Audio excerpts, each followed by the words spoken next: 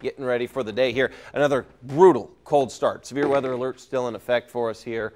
Going to be slow to warm up. Our feels like temperatures are basically going to be negative teens for the first half of the day. We finally creep into the negative single digits. Just want to point out here, nice zoomed in version of these roads. Camera struggling a little bit with these temperatures. You can see it's kind of lagging out there, but covered roadways. It is tough on those side roads that have basically not been touched here.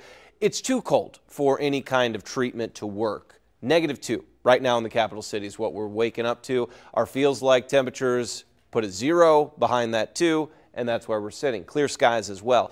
Definitely the ingredients out here for a tough morning drive. A lot of the schools canceling, going to e-learning days.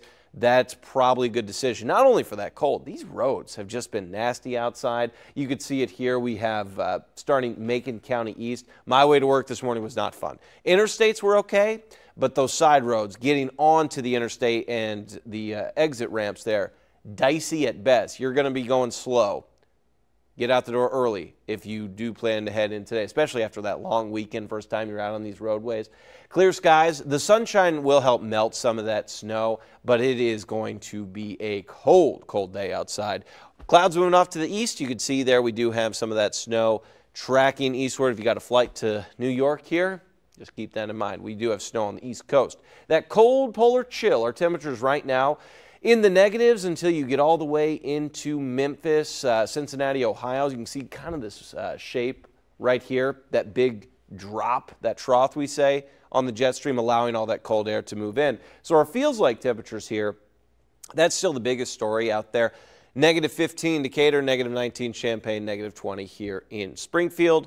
Basically a repeat of what we saw yesterday. Our actual air temperatures are a bit warmer. It takes a while, but we finally get closer to 0 here today. Some spots, our feels like temperatures might be on the positive side, maybe southern central Illinois. And then Wednesday morning, a much warmer start to the day. We're in the single digits there, going into those 20s. Going to feel great. However, it doesn't last long. You can see it here.